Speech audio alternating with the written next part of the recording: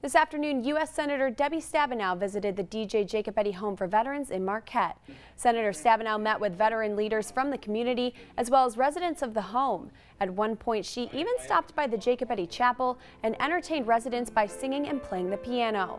But the main reason for the visit was to talk with veterans about their concerns on issues like the Veterans Choice Program, increasing staff for the Jacobetti Home, and the prospect of privatizing veteran affairs.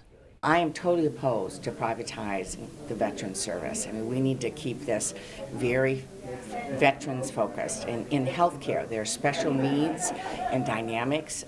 People who go to a VA hospital know that the folks that are serving them understand what they've been through and all of their special needs, and we need to keep it that way.